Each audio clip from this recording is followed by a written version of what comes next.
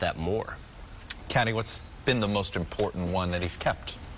The most important one I think that he's kept is that he would be the president for the people who voted for him, and he would carry on the culture wars in their favor.